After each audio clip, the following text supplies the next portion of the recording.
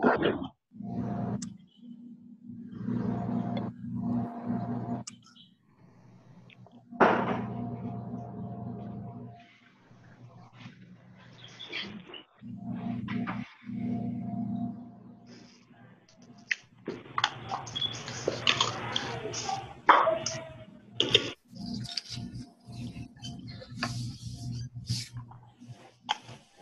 Tim Hester.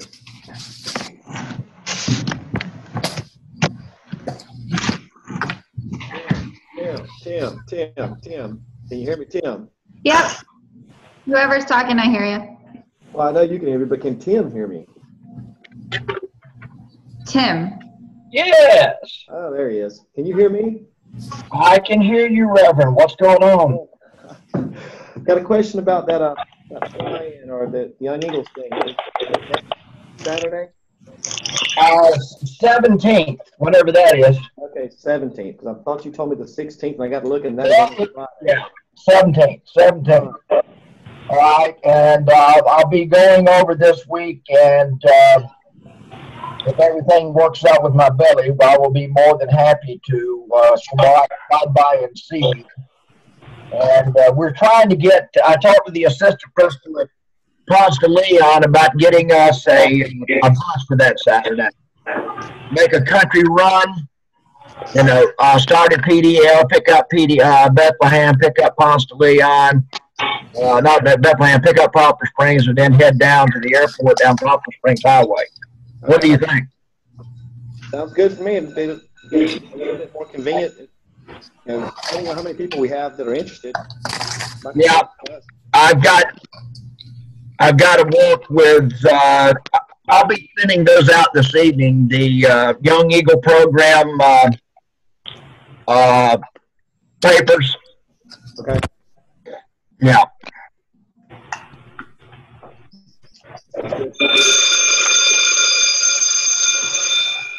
Well, I tell you what, if it's not bells, it's the Mickey McDonald's people doing their announcements.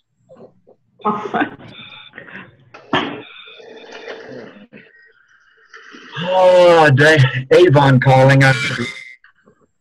More Avon calling.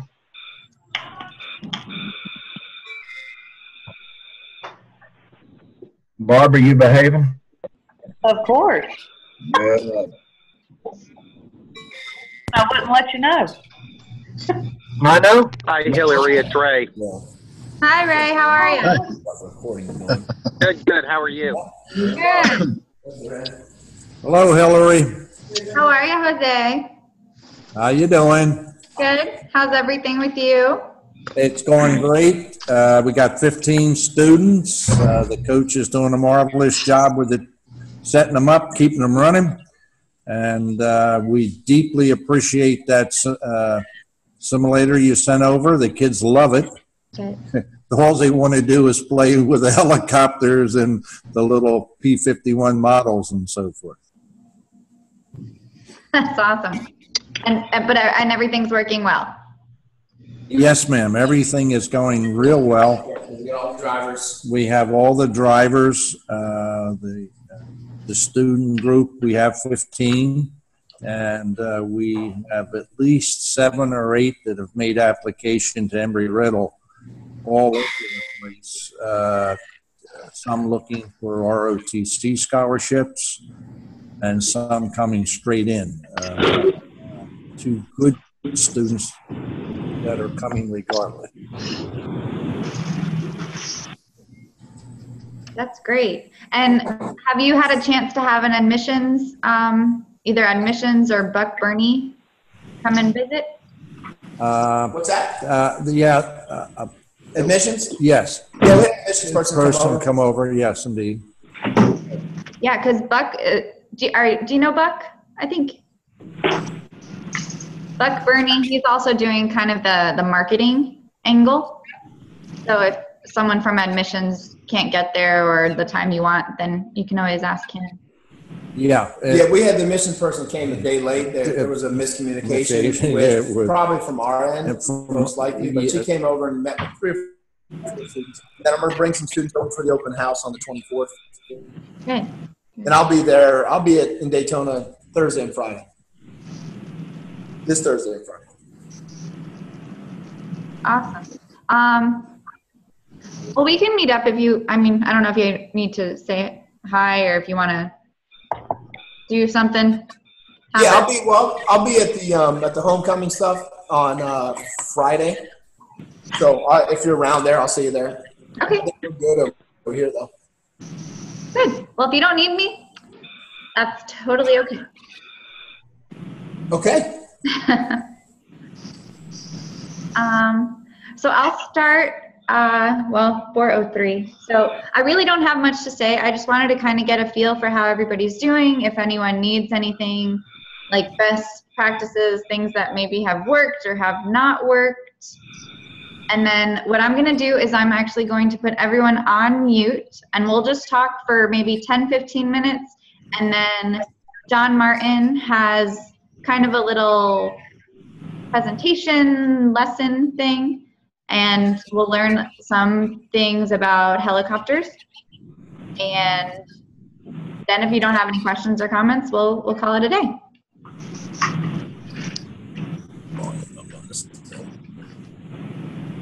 I'm just muting everyone. If you want to unmute yourself, then on the bottom left, you can just unmute. And so registration is over. We know the ad drop period is done. So administrative stuff is pretty much on a wind down. And I know we're all kind of at different stages of the lessons. I know some of us are doing AS-120, some are doing the AS-121, some are doing more or different ones. So I know we're all kind of on like different boats, but I know that if we have something that works really well or something that doesn't, that we can work with each other, and that would be good. So I'm gonna call on you like students. And it's just gonna be the order. So Jose, you are up first. And you have 2 minutes to discuss the best thing and the not so best thing that you've encountered. But Jose, you're on mute, so you're gonna have to unmute yourself.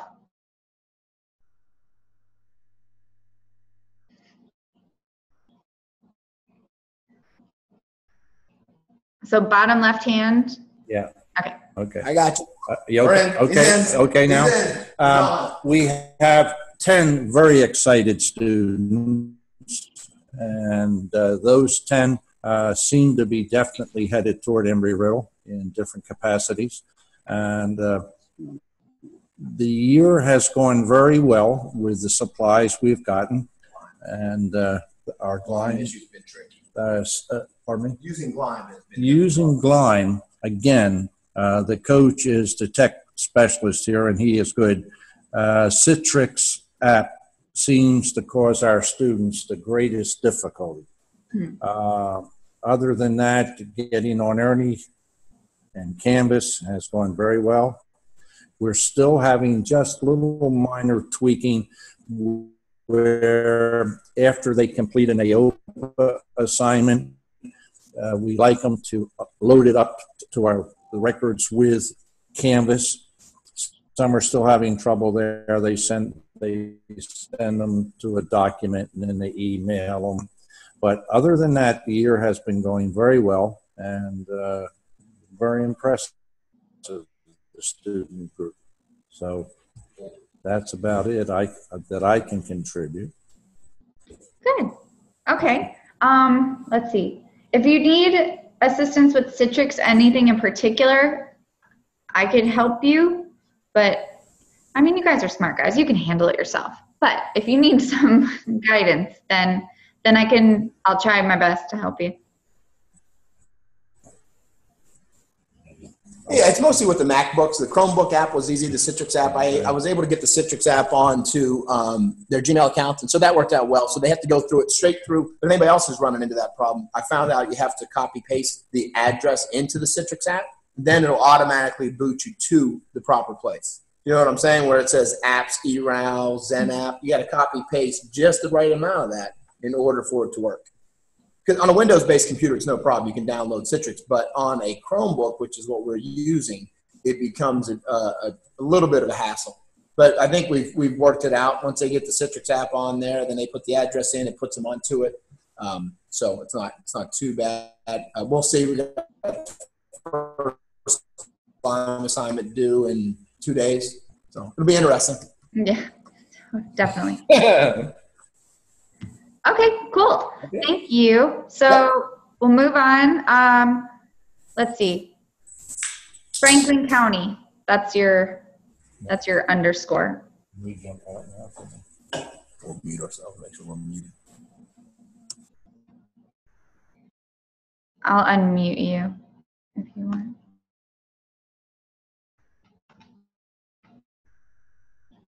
Okay. Hi, can you hear? No. I unmuted you. Do you not have sound?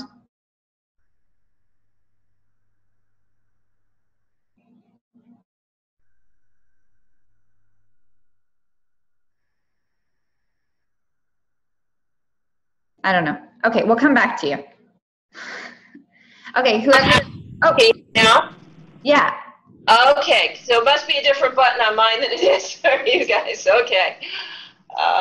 Okay, so you need a positive that's happening with us. So, well, I'd say that for Franklin County and the students that are involved here have really enjoyed doing the flight sims. And that seems to be an exciting thing for them. The difficulty I'm having with that, not being the instructor but the assistant instructor, is I myself have not become proficient at doing a flight simulation in the pattern. And so supervising them, making sure that they're actually executing it in order to do a go-around has been difficult for me.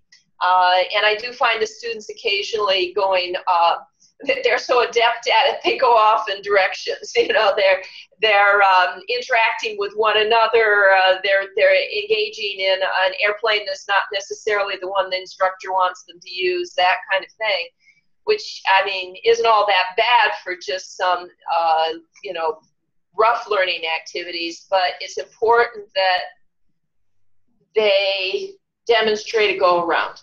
And the lab's not really set up well for that. I'd have to change the camera in order to get one of the students visible to see them doing a flight simulation. And of course, he's not physically here. So it does create some problems here in the classroom trying to, you know, work with that. Yeah, but they're certainly enthusiastic about it, and we do have one of our students who is looking to enroll at Embry-Riddle, and so there's some real enthusiasm in the class. So. And who is your counterpart? Professor Hester. Tim, you there? Maybe. I thought he was. Because if you do Zoom, do these, the simulator computers, do they have internet access? Yes. Because then if you do a Zoom, you can share your screen. And so then whatever is on the student's screen in the simulator, they can see. Right, but I can't do a Zoom with Professor Hester. You know, that's one Zoom, but how do I get the students on their computers to do likewise? I think, Hillary, more than anything else, it has to do with bandwidth down there. Oh, okay. Yeah. Hillary, it's all about the bandwidth. But I was planning on going about a week ago and doing a private one-on-one flying lesson with them, and I hope to do that within the next couple of weeks. I was, anyway, been sick, but we're back at it now, and but everything is going well. Miss Paula's doing an excellent job for us. Good. Okay, because what I end up doing, because I only have 2 computers in some of my rooms, so I end up kind of doing a little more one-on-one and just maybe for 5 or 10 minutes out of class, you know, in the beginning or the end of class. So I'm not sure if you want to, I'm not sure how many students there are, nor how much like how jam-packed you are, but that might be an option temporarily. We have 10 students, and all of the students have access to a yoke and a computer to do it. So we've been doing 2 days a week, and 1 day they have that privilege of doing the flight sims. So it tends to be, you know, several of them doing it all at once, and maybe I need to just cut it back and say, okay, we're going to do this one at a time with my observation. Yeah, just until they get the hang of it, maybe. Yeah, maybe so. That might work. Yeah. Okay. Yeah, doesn't hurt to try. Yep. Cool. Well, thank you. Okay. Let's see. Okay. Heather, are you there?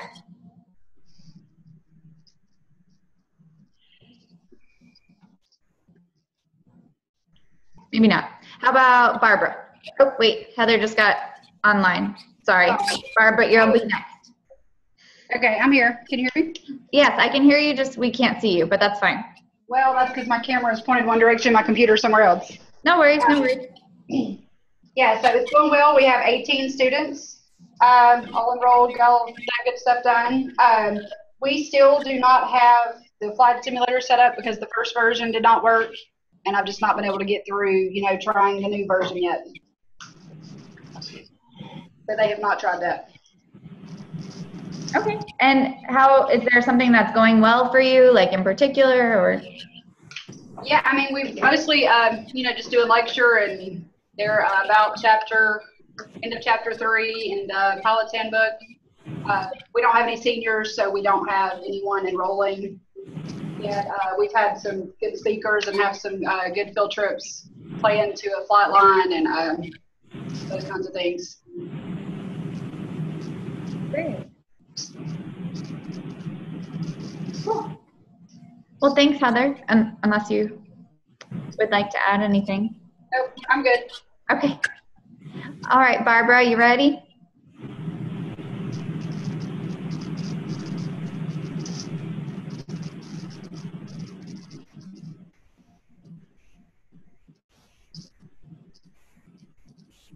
I'll unmute you, Barbara. You are unmuted.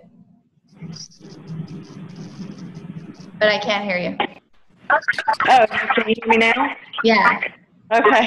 I was pressing the button, but anyway, everything seems to be going well. I have 7 10th grade students enrolled in AS 120 with Mr. Hester, and he's been doing lectures 3 times a week, and he's actually made it over here in person twice this semester, which I think is great. I am working on getting the flight simulator software loaded onto the computers in the computer lab, but I don't have any computers in my classroom. So it's difficult to get to the computer lab because during my planning period, they have other students in there working. So, and it seems like I can get, like the first time I tried to download it, I had all 7 computers going at the same time, but only one would take. Like it would get bogged down or something. And then yesterday I was in there, I got 4 computers going and only 2 of them would take. So now I only need 2 more computers. So hopefully by Friday I can get that going, and then we can go in the computer lab and work with that. They've been working on it one-on-one in my classroom, and they love it, of course. Some of them already know it.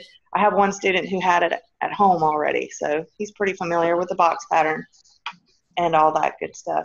They're very excited about the sea perch. They're ready for it to get here. And then, but yeah, everything's going well. They would like to see some hands-on stuff. You know, that's the only negative thing I guess I can say. But that's not really negative. You know, I don't look at it as negative. It's just there's a lot, we're in chapter 3. There's a lot of stuff to get through. They have to take the midterm exam tomorrow. So they're being patient, you know, with that. And Mr. Hester's really good about, he's going to get me the materials for the hot air balloon and the glider, the chucker. And so hopefully in the next couple of weeks after the midterm, we can do that. Cool. What I usually do I try to do as much hands-on as possible. And so then what I have the students do is I have them bring in like recycled material. So cardboard boxes, like empty toilet paper rolls and that kind of thing. Bags. So things that nobody has to buy, but it's just kind of laying around and mom and dad say it's okay to bring in. And then that's what I usually have the students build stuff out of. So whenever I get like shipments or cardboard boxes, I keep them, break them down, and then I bring them into class. So when we have like a decent amount, I usually have some project. So like make a small airplane and then make, one 5 times bigger, and it has to be able to hold something, or, it has to be able to fly and not totally wreck, Right. Yeah, and we have a lot left over from what we did last year. So it's just it's a matter of finding time, because between the pep rallies and the volleyball games that happen during our class time, Mr. Hester's doing the best he can with what he's got, and I'm doing the best I can with what I have. So it's just, we have interruptions and stuff. Yeah, totally understand that. And that's why I tell the students, be patient. It'll happen. Good. Okay. Well, if you need anything in particular to me, you can always email or call. Okay, I will. Okay. Thank you. Thanks, Barbara. Joe, you want to go next? Sure. Hi, Hillary. Hi. Things with me are just fine. My classes are going well. I've got about a dozen students became Young Eagles last month with the local EAA chapter. I'll probably have another dozen this month. Also this Saturday, all of my students, 80 of them probably, will volunteer their time to a local grass strip fly-in called the Buckton Fly-In. And interestingly enough, it's a fundraiser for an aviation scholarship. And the last couple of times they've been awarded, they've gone to an Embry-Riddle student that has gone off from here. So it's a good, it's a great little fly-in, generally about 40 little airplanes. It's a beautiful little grass strip. They do a little breakfast. There's a lot of booths. And plus it helps the kids with their volunteer hours. In the classroom, all my simulators are going fine. In my classroom itself, I've got 6 Dream Flyers as well as 4 Elites. And then we go off to a computer lab to do the flight, Microsoft Flight X stuff. So those are going well. Today they brought in their homemade kites. So that was kind of a hands-on, build it out of anything you can find in your garage or your neighbor's garage sort of thing. So a lot of hands-on stuff in the classrooms. Other than that, one question I have for you, with the open house at Embry-Riddle coming up on the 25th of this month, will the Academy have a little booth or some way to meet our students that come over? Other than that, my classes are fine. I will look into that. We are starting an alumni club on campus. So I think this might actually be a really good opportunity for them to say, hi, I was in your shoes once and now I'm here and this is what I think about it. So I will look at that, because I don't think we have anything particularly planned. What usually happens is all the families are welcome to explore the campus. There's a bunch of tours going on, and then usually the departments set up some type of either meeting or discussion or panel, something like that. I'm quite sure that Gates doesn't have anything set up just yet, but I will look into that. I like that idea. I think it would be very appropriate for Gates to have a little booth there, or to at least for their Gates students to come up and identify themselves, and it might be a nice time if they had a T-shirt to give them or that sort of thing. Yeah, I totally agree. Thank you. Good idea. I like it. Alrighty, Jeff, you ready?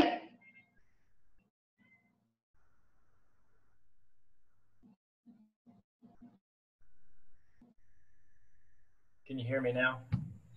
Yeah, hey, this is Jeff. I'm in Gabi in Tallahassee for everybody that doesn't know me. We just started this program last year, and Hillary, you saw what we had to offer. War Eagle. Big, yeah, War Eagle, Tim. I saw your banner in the background. I think we need to work on the team a little bit more this year.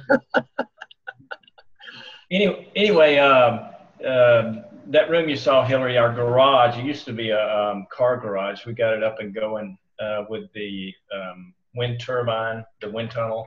The 2 simulators are working. I've got a classroom separate. We don't have our laptops. That's probably the big drawback, is just getting the spin up with the laptops that we don't have. So the kids don't have, we were waiting to get them started online until we had the laptops, because we thought we'd have them, but we don't have those yet. So we don't have dedicated computers other than ones in the simulator. That's probably our biggest drawback. We had our first student accepted to Embry-Riddle last week. That was Allie Blakely. She's the only female in the class. And she's really smart. She'll do really well in the program, I think. Nice. Great students here, really smart, really impressed with the quality of the kids that are coming out. The one question I do have, Hillary, interns. They've asked if I would like an intern from Florida State, a teacher intern. Is that a problem with Embry-Riddle for intern teachers to go through the program with teachers like myself? To be honest, I don't see a problem, but I will ask, I guess Art would be the one, either Art or Colleen, just to confirm if there's a conflict of interest, I guess. It's an FSU, you said, or what was the? Yeah, the FSU students typically come through here. We have about probably 9 or 10 a year through the school. And they just intern, they learn the basics of, they teach the classes with my oversight if I get an intern. They haven't decided if they're going to send me one, but I thought I'd ask. Okay. Because, it's not like I would go at the point of we're not literally giving them the information. You're still overseeing it. Yeah. You're not giving them a blanket, here's all of our information from Embry-Riddle. You're maybe giving them a little bit to teach or something like that. But I'll double check, because we don't want to. Okay, and obviously I'll be there. It's not like they can teach the class without me being present anyway. So. Yeah. I have a suggestion. When we've had that situation in the past, not with Embry-Riddle, but for example, I teach several different things. I teach math, technology, and science. So when the intern came in and it wasn't, let's say, they were only math, they didn't teach my physics course. They went and interned during that class period with a teacher across the hall. So during that specific class period, if it's or 2 or however many classes there are, sometimes they'll allow you to share. And you would still be the supervising teacher, but they can teach with another teacher during that class period, is what they've allowed us to do. A thought. Definitely. Thanks. Okay. Well, since you're talking, do you want to keep going, Amanda? Sure. I came in late, so I'm not 100% what I'm supposed to be reporting on. I have, after listening to everyone else, I have 13 students enrolled in the AS120, 4 seniors, 7 juniors, and 2 sophomores. They didn't want to overload our sophomores with testing this year until they could see how the program worked itself out. They're stuck on biology right now. We have the flight simulator software, thanks to Mr. Hester. We have run it on 1 computer. We do have all of our joysticks now, but to be honest with you, we haven't had a whole lot of time to really get into the sims and see how well they work, and I haven't tried to load it on different computers yet. We just had homecoming last week, and we have a midterm coming up tomorrow, so our kids are a little, so am I. But anyway, so homecoming is the devil. It's fun. But yeah, now I need a vacation from homecoming. Is there anything else I should be reporting on? Just a high and a low kind of thing. So like what's been going really well, what can possibly use some work? Everything's gone relatively smoothly. Professor Dean's done a great job explaining the material to the kids. They're a little overwhelmed with the AOPAs and the papers and everything. It's a lot coming at them right now. They're just not accustomed to it. But they seem to be adjusting well. So I think it was just the amount of material at one time But they've seemed to have done well, having the Wednesdays and Fridays to discuss things and catch up. And I am in a computer lab, which is good. I have a benefit that a lot don't, being the only technology teacher here. So I don't really have any lows yet. When I start these flight sims, we might, but because I don't know how to run them. But other than that, I think we're good. Great. Okay. I can handle that. Thanks, Amanda. Dave, you want to go? Sure. Well, I think the high part would be the simulator so far. That's been a wonderful carrot that dangles in front of their head every day. So that's been a real great motivator. And once everyone was registered, once that headache was over, and getting the simulator working after several hours of copying files and reinstalling disks and all that wonderful stuff to find out it was just clicking on the wrong icon. But other than that, it's good. I'm glad that everything's finally going now. So now it's just wait. All the fun stuff starts happening. Yeah, all the real teaching, hopefully. Yeah. Oh, yeah. Okay. All right. Thanks, then. Let's see. Joe W. Winkowski. You ready?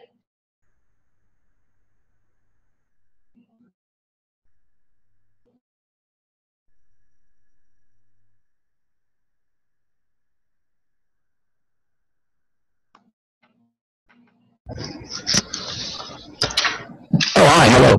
Hi, you're good. All right, thanks. I'm Joe Winkowski, Clearwater High School in Pinellas County. And yeah, things are going great. We have roughly about 20 kids spread between 2 courses of AS 120. And John up in Sun Lake helped talk me through getting X-Plane 10 all set up. The trick is you have to install it like this says on the desktop. So I had my techie guys help me out, and I actually have administrative privilege on my local machines. So I created a user account for like Pilot, matching up with the login of the computer, and then gave a generic login. They can't change the password. They can't change the password doesn't expire, and they only have user privileges. And I have it installed to the desktop, pinned to the taskbar, and it works pretty great.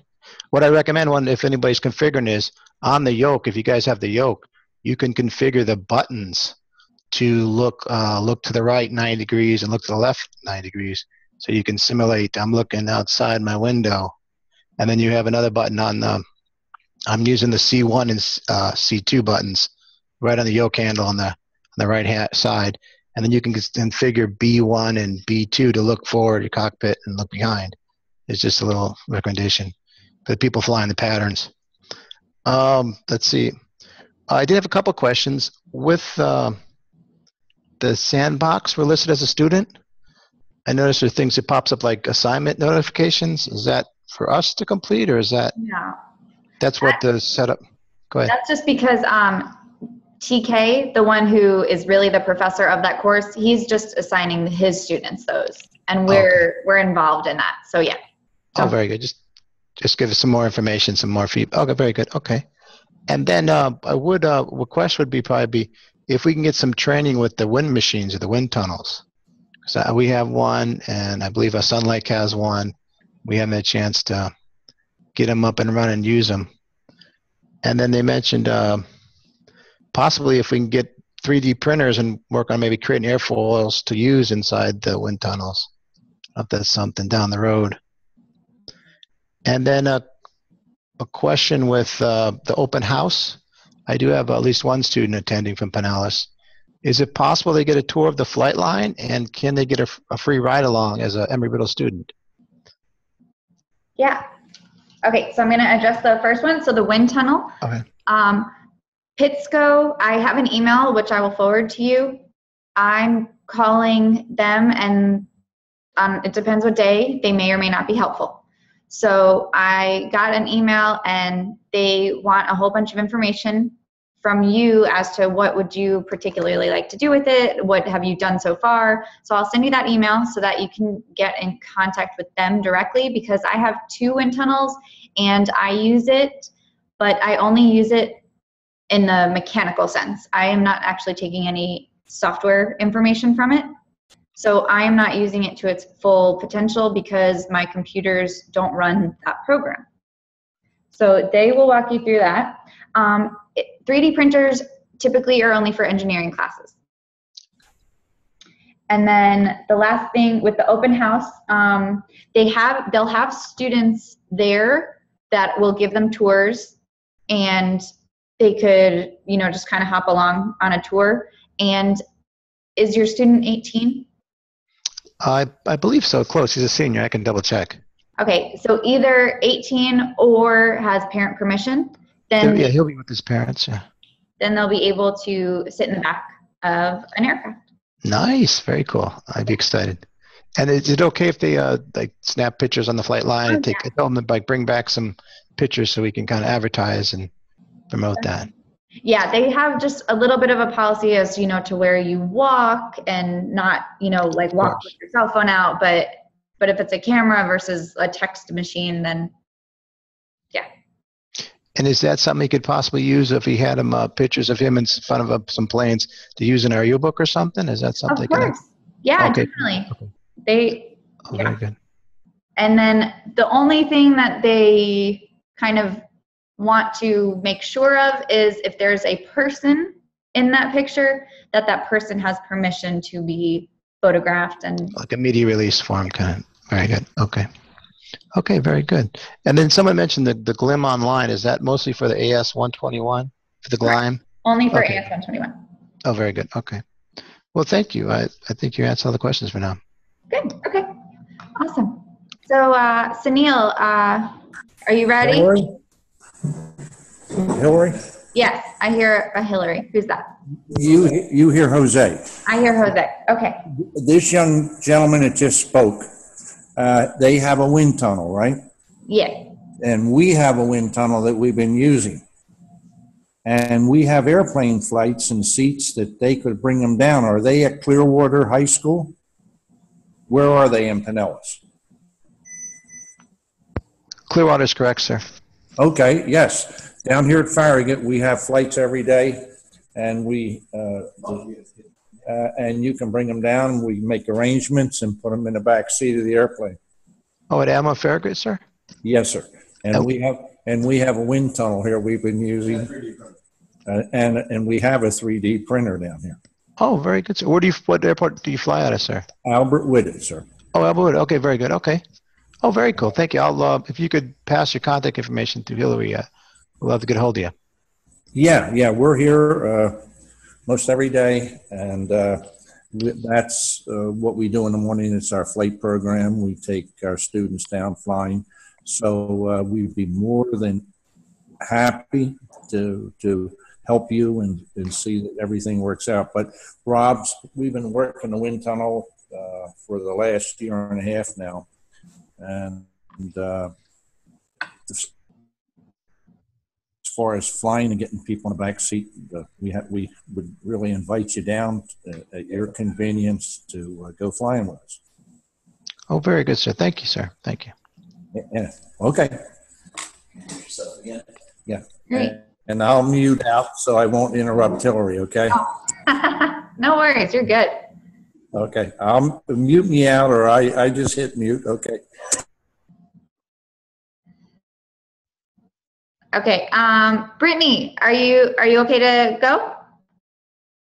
Okay. Can you hear me? Yeah. Positive. We have everybody on the flight sim. Kids take off. Like, if you give them a little bit of leeway and let them go, they've completely figured it out. It's like the ultimate video game. So flight sims are really good. The lectures, good. It's a lot of like notes at the very beginning. They're just not used to that, but that's because they've never taken college classes before. Other than that, everything else is good. Okay. Is there anything you think you need from me, or? Nope, I mean, on the 2 days that we don't do lecture, we either do flight sim or fly kites or make some sort of paper airplane or design something or do Leonardo da Vinci stuff. Thanks, Heather. But something like that. So everything's good on my side.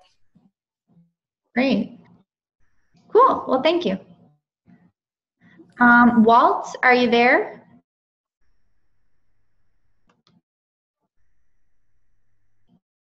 Walt, give a holler if you can hear me.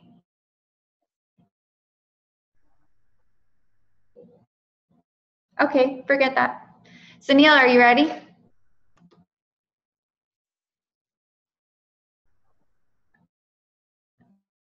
You are unmuted.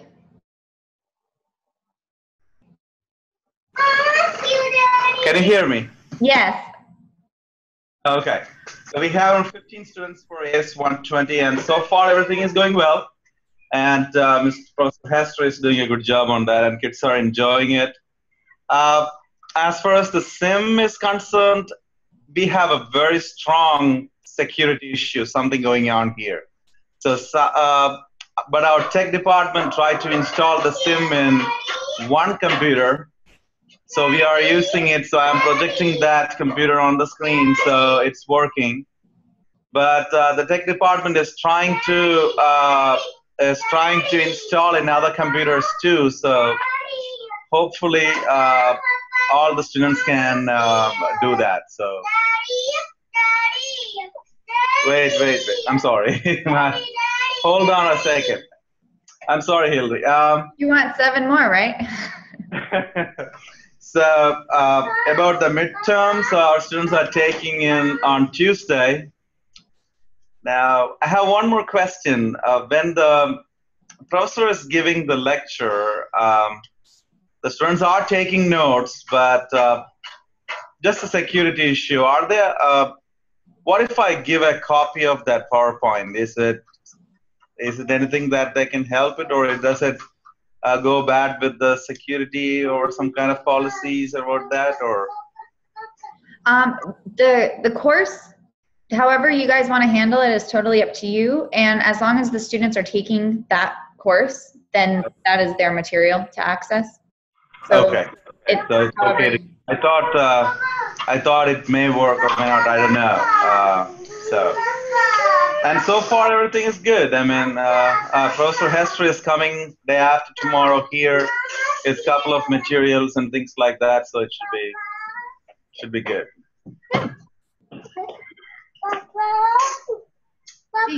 So far good. Okay, hold on. Okay, so then all I have left are phone numbers. So 904-955-1369. Are you there? I'm here. Oh, is that you? Yeah. Oh. So you're on the phone and the... No, I'm not on the phone. Whom are you talking to? 1369's me. 1369, that's who I'm talking to. Yeah, it's Ray. Sorry, Hillary. Oh, no worries. Sunil, I'm going to mute you. Okay. Okay, go for it, Ray. Okay, the primary things that we have that are probably issues, I'll just start with that. The only thing that I have is the Duval County School over there at Robert E. Lee. The problem that I have there is computers. They have no access, or minimal access, should I say, to it. So simulation for me is basically off of one computer. It's my personal. The only thing that I have issues with that is Flight Gear does not run very well on Mac. That's the one that I utilize mostly. As far as positives, though, currently we're doing projects right now to where I have them building truss assemblies for fuselage and then the aircraft structure itself. It's actually a pretty good project. If you go out to a local store anywhere, you buy those little bamboo skewers. You can get them for about $1.57 for a pack of about 100. I buy about approximately about $20 worth, just no big deal. Take those and then you can utilize it with either hot glue guns or you can use it with masking tape or Scotch tape. just do the joints for them, and then they can do the diagonal and vertical and longeron portions of it on the truss assemblies. Some of them have ventured off this year and actually started doing forms for it and then trying to put a skin on it this year. So it's been going pretty well as far as that goes. Just an idea for others that might want to try to do something a little off key, I guess. We also tried to do the Da Vinci project, where we actually did the helicopter and let it fly through the air in the classroom. The paper airplanes, which worked out pretty well. The two simulators that I have in Keystone have worked great. It's kind of hard to keep them off of it. Most of them are starting to do their patterns, and they're actually flying it a little better than what we started at first.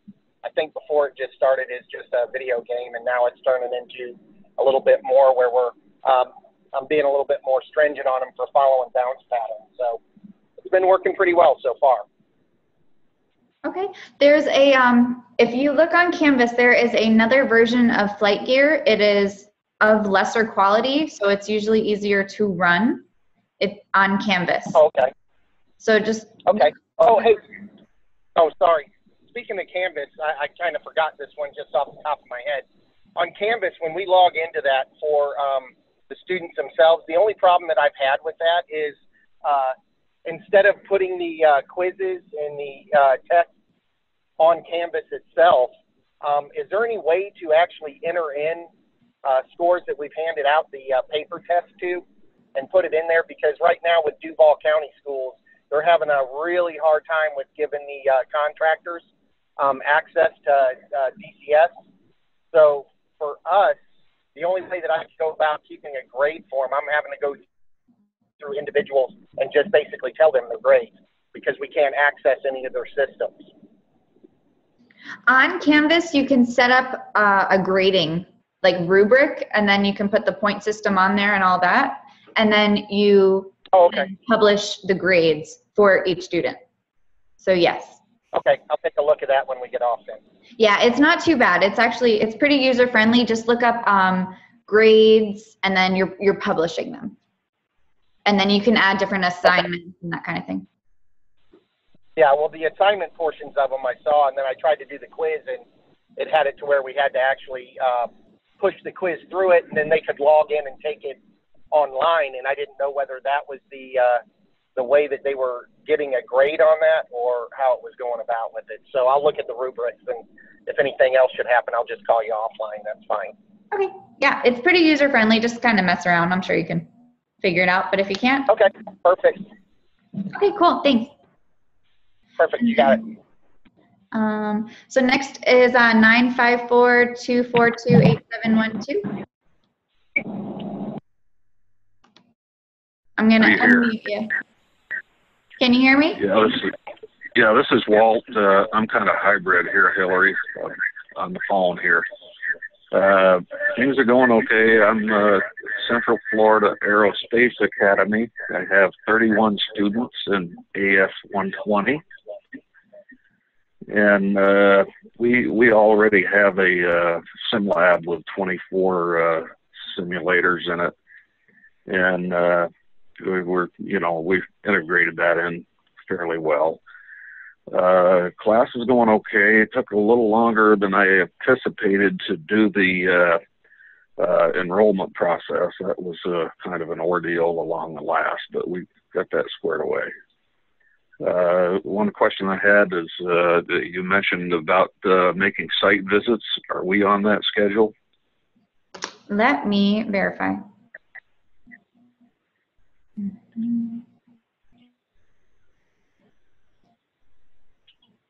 Are you co-teaching with anyone, Walt? No. Yes, you are. What is your what are your class times real quick? I start at 7 in the morning. I have 2 sessions up through about 8:30, 8:45. Okay, and so those are your 2 AS 120 classes? Yes. Okay, so I am going to visit 2 other professors within the next 3 weeks or so, and then what I'll do is probably in a week, I will send you an email, and then we can arrange a time and a day that you would like me to come. Okay. Cool. Sounds good. All right, and one more phone number of 708-516-9841. I'm going to unmute that person and see if they answer. You are unmuted. Dave Root. Yep, you hear me? Hi there. Hi, Dave Root up in Chicago suburb, up in Illinois. Things are going real well this semester.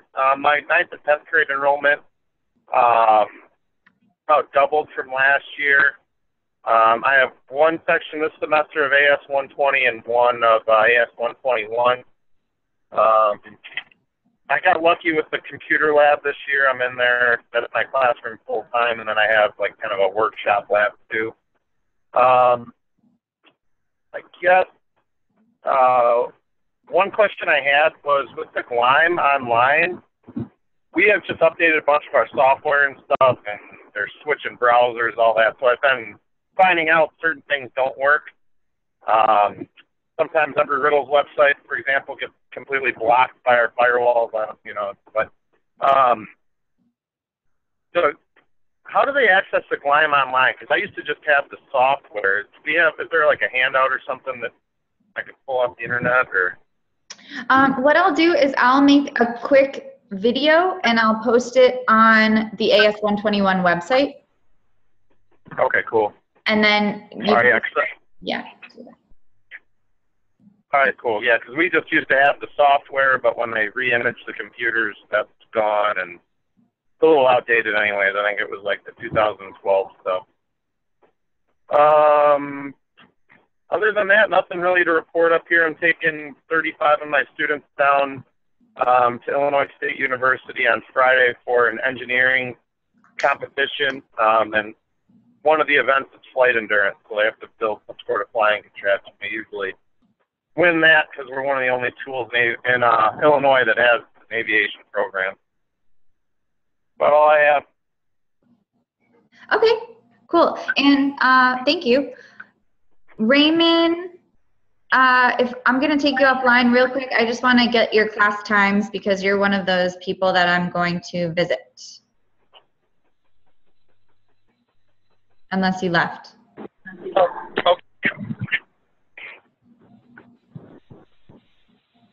Ray, you there? Yep, I'm here. Can I just get your class times real quick?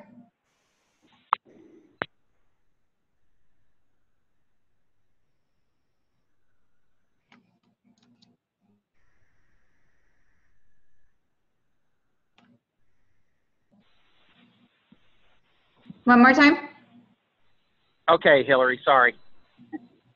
Can I just get your class time? My class time? Oh, Correct. okay. Like, for which school? Which school you want to go to? Whichever one you would like. Oh, I don't care. The Keystone classes I have from approximately about 7:20 until about 8:18. Okay. Mm-hmm. Which day you want to do that on? I'll email you so we can discuss a date and time. Well, just a date, really. Okay.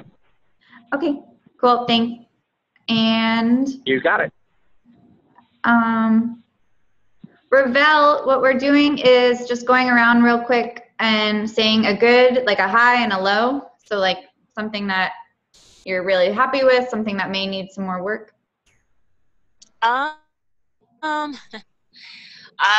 good is being able to collaborate with the co-teacher when I'm not sure about things. So that's very helpful that I have, you know, art with. We can really work together really well. A low is I still don't have flight gear up and working, and the students were really excited about that, and unfortunately I can't get it up and working. So that's probably the only thing right now, but everything else is really good. Getting the hang of it, slowly all coming together. Okay. Yeah, it seems like that's a lot of people's problem is the simulator stuff. So I'll make that more of a priority, definitely. Because I'm not 100% familiar with flight gear, so I'm only so tech savvy, unfortunately. Oh, no problem. We did have the tech guys look at it at the school, and unfortunately, the school that we're at is a really old school, and the computers are not up to date. So flight gear is, I believe it's kind of an older system. So with the two being so old, it's kind of like a dinosaur almost. Yeah.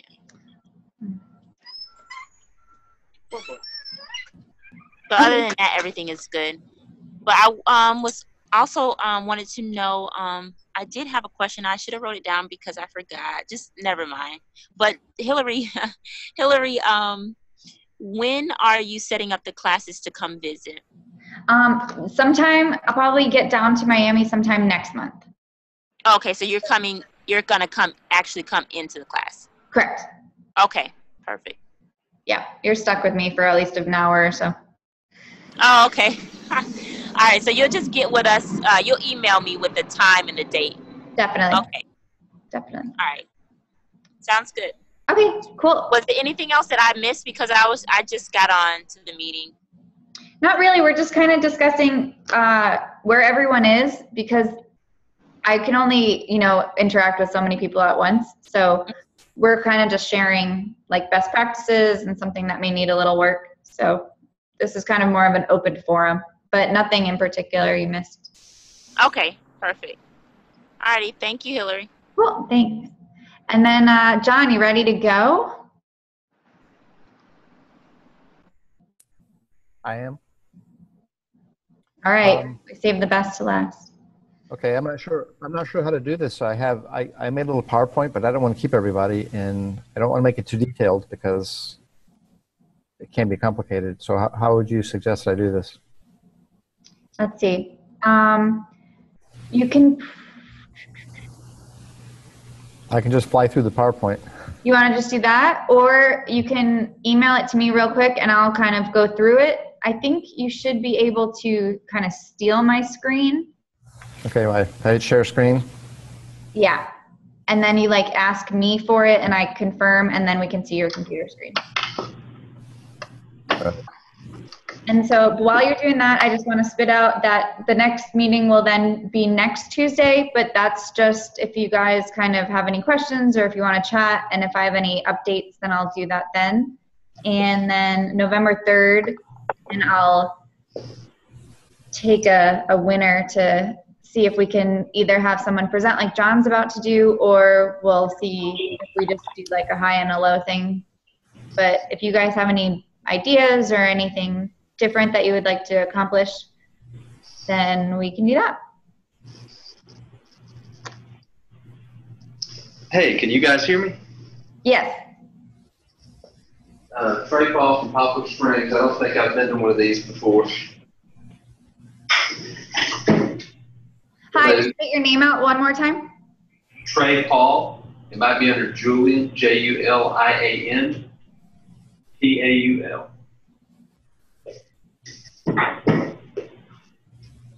So we're just going through highs and lows. If you want. Just with the program? Yeah. Okay.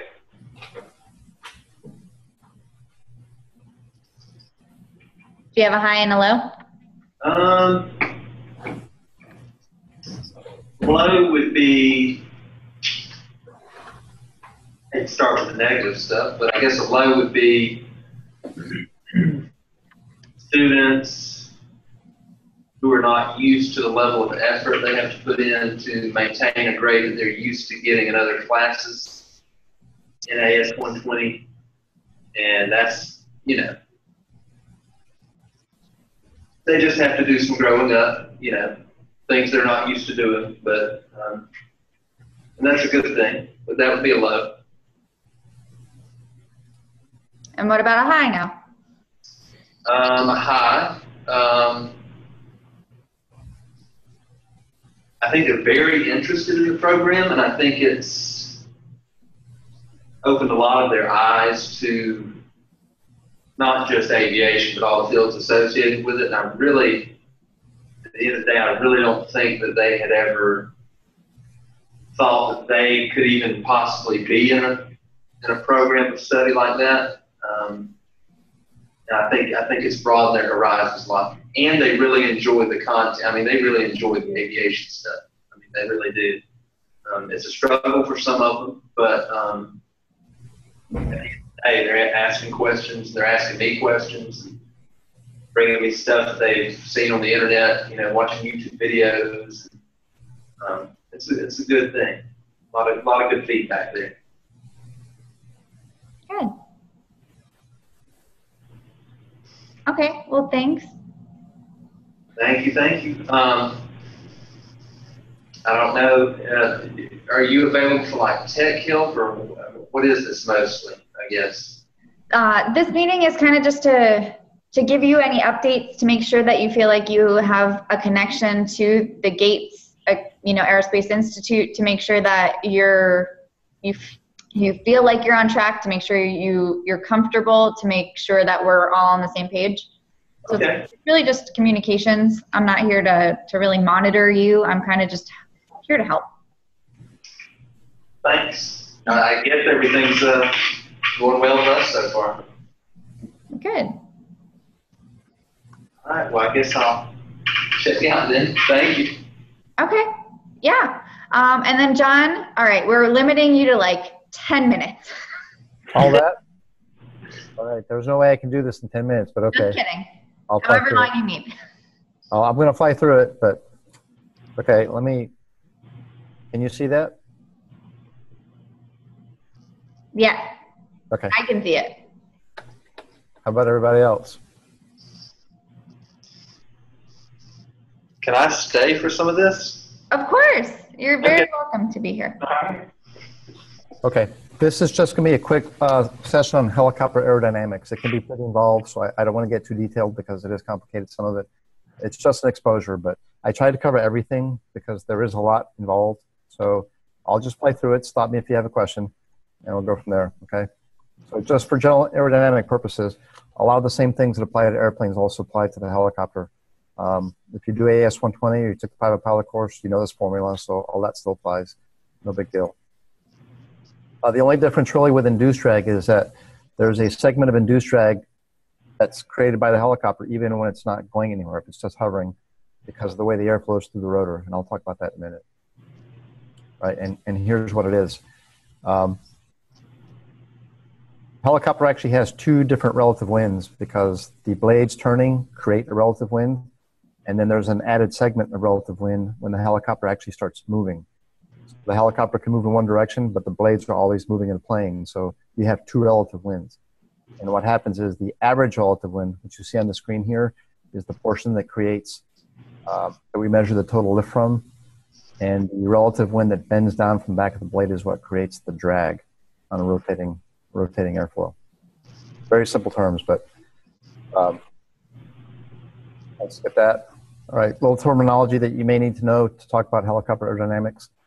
The important one is the flight path velocity, this part right here, which I'll explain in a second, and rotational relative wind, which I'll talk about in a sec.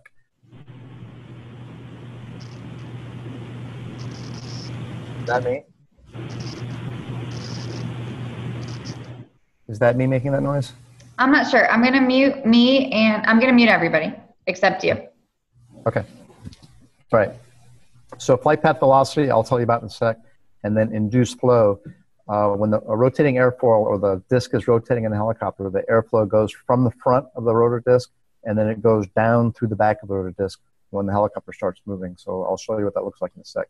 But flight path velocity for you airplane flyers is the same as true airspeed in an airplane.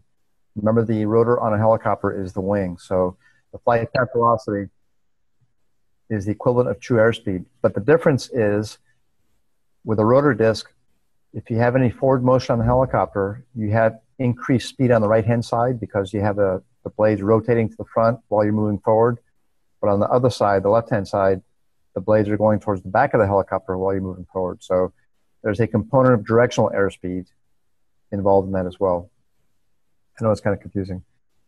And the speed of the blade itself, or the rotor disc itself, is lower at the hub, like a propeller on an airplane, because it's covering the smallest distance, and fastest at the tip. I'll skip over the big tails. Okay, here's where helicopter is a little bit different as far as aerodynamic goes. I have more experience with a fully articulated rotor head, which is what you're looking at here. And that kind of rotor head means that each individual blade can do these things. They can flap, drag, and feather. Flap means they can move up and down in the vertical plane. Feather means like feathering a propeller on an airplane. And the drag means they can hunt forward and backward. And they do that, they adjust for speed caused by aerodynamic pressures, which I'll talk about in a minute. And I'll skip semi-rigid and rigid for now. All right, so here's what the typical, not atypical, but a rotor head looks like. And you have three different hinges that on this rotor head are actually elastomeric, or like rubber bearings.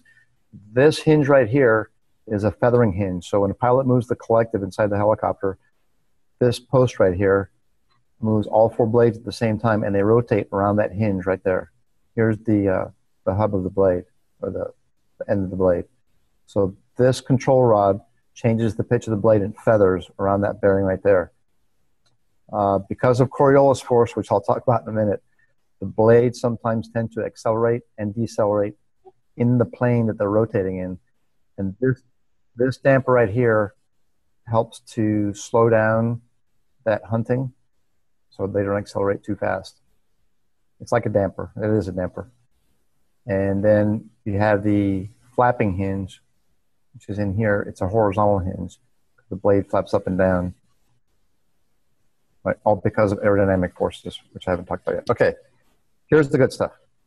Rotational relative wind. When the blades are actually turning, you have this rotational relative wind just because the blade is moving. But the airflow is different in the front of the rotor blade than it is in the back. So you actually have two different resultant relative winds. The angle of attack is greater in the front, and it's smaller in the back. But the important thing for this slide is that you have a relative wind just because the blade is rotating, even if you're sitting on the ground, not doing anything. And when a helicopter is hovering, the actual flow of the air goes from top to bottom like this. And for your airplane drivers, this is important because the rotor blades produce a wake vortice, just like a large airplane when it's creating lift. So if you're near a helicopter that's hovering in an airplane, it could potentially flip you over if it's a small airplane. You don't see the vortices here, but all the air is flowing from the top to the bottom, as you see here. And then because the tip of the blade is spinning faster, you have a greater downwash near the tips than you do at the hub. All right. Once the helicopter starts moving, you have airflow that goes, instead of going straight down, like you see here, it actually goes more horizontal, but it goes through the back half of the rotor disc. And that's what changes the angle of attack back here. So you have a different angle of attack in the back half of the disc than you do in the front of the disc. And that's just a matter of control for the pilot with the cyclic control. I'm sorry I'm flying through this, but I have to. All right. One of the idiosyncrasies of a helicopter is that when it's hovering, because it has a tail rotor, the tail rotor produces the thrust that wants to move the helicopter to the side, and that's called translating tendency or drift. So if you're just hovering someplace, you have an anti-torque rotor, which keeps the helicopter straight. When the main rotor is turning counterclockwise in this particular example, the body of the helicopter wants to spin to the right, and you correct for that with the anti-torque rotor, which is controlled by anti-torque pedals. There's no rudder pedal, it's an anti-torque pedal. So at a hover, the helicopter wants to move to the right. And this can be offset sometimes by having a rotor mast that's tilted 1 degree to the left, or if you mount the transmission at an angle, so the entire rotor head tilts to the left, and that keeps the helicopter steady. And then I threw this picture in because on this particular helicopter, the rotor mast is also tilted 5 degrees forward. And if you notice, it's sitting kind of nose up. So when this helicopter actually gets in flight and starts going to high-speed flight, where you tilt the rotor disc forward, then the helicopter is actually level. Normally, high-speed flight in a helicopter is very uncomfortable because you're pointing down towards the ground. But in this helicopter, the nose is pointing up when you're sitting on the ground. All right. Depending who makes the helicopter, the blade either spins to the left or to the right. On American helicopters, the blades spin counterclockwise if you view them from the top, which means that when you add power and you increase torque, you have to increase the pedal usage.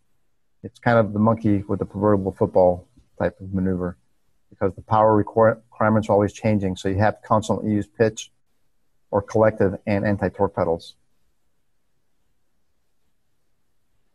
All right, coning is particular helicopters. The blades typically have a weight on the end, which preserves inertia during auto rotation when the engine fails. But the centrifugal force when they're turning is what gives them the rigidity.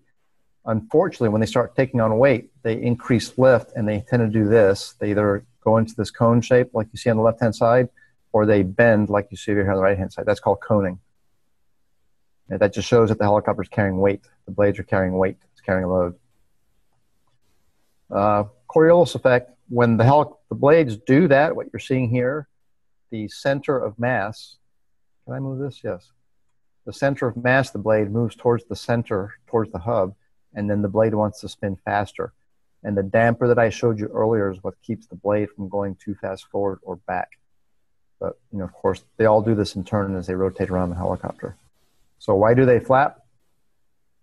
They flap because you have a condition called the symmetry of lift. If you look at this helicopter from the top, assume it's moving forward, you have this advancing half of the blade over here is moving in the forward direction, and this half of the blade over here is moving towards the rear.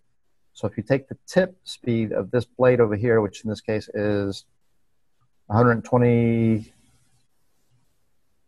that's the aircraft airspeed. Okay, the rotational velocity of the blade is 480 knots. That's how fast the tip is moving around. If the helicopter is moving forward at 120 knots, then you have a total speed of 600 knots on this half of the rotor disc, moving in the same direction as the helicopter. But on this half of the rotor disc, since the blade's coming this way, you have a total wind velocity of 360 knots. That creates a dissymmetry. So the blade on this side wants to rise up. You have more lift. And when it rises up, it decreases the angle of attack like a wing on an airplane when it raises up. So that helps the helicopter from rolling to the left. It's self-correcting. But this also leads to one of the drawbacks of the helicopter. The limiting factor is forward speed. If you're going too fast in a forward direction, this half of the rotor blade will stall. The helicopter is limited by high speed, unlike an airplane, which is limited by low speed because of dissymmetry of lift. Right? That leads to something called retreating blade stall. And since the rotor disc is a gyroscope, if this half of the blade stalls, you don't feel the effects of it until 90 degrees further in rotation, which is right here. So the back of the helicopter moves down, the nose goes up, and the helicopter rolls if you exceed the V&E speed. All right, gyroscopic precession, because it is a gyroscope, you can actually make, if you want to pitch forward, if you want to go forward or fast, you have to make that input to the blade on the right-hand side of the helicopter, because it doesn't take effect until that blade moves 90 degrees forward. So when I push forward on the cyclic in the helicopter, this blade over here on the right pitches down. But when it gets over here to the front, then the rotor disc pitches down. Sorry I'm blazing through this, but right, I'll skip that one. Transfer slow. Okay, auto rotation is the last one. This is typical turbine, power turbine gauge in a helicopter with a rotor needle. There's two needles here. If the engine quits, the turbine needle goes all the way to 0, and then the pilot manages the collective or the pitch of the blade to keep the rotor speed within this green area right here. The only thing keeping the blades turning is the air moving up through the rotor as the helicopter descends. If you get outside this green arc, you may not be able to recover enough rotor speed to cushion your descent at the bottom. So it's all energy management. It's hard to describe without actually showing you a helicopter. So unstop the share. Oh, here we go. That's awesome. That was a 5-minute version of a 30-minute presentation. That's, I mean, I personally kept up, but that's just me because I'm like really interested in it. But I loved it. That was great. Yeah. No, I'm glad you liked it. All right. Did we lose everybody in the process? I think we just lost some of the phone people because they couldn't watch. They can't see, yeah. So yeah, but I mean, this was pretty cool for me. It's hard to take all that in without taking time to explain it, but all right. Well, there was that. Well, I didn't mean to cut you short. That's I just figured that we only have people for so long, you know, their attention. I understand. Yeah. No problem. Well, thank you. I really appreciate it. You're welcome. I do have a question about GLIME.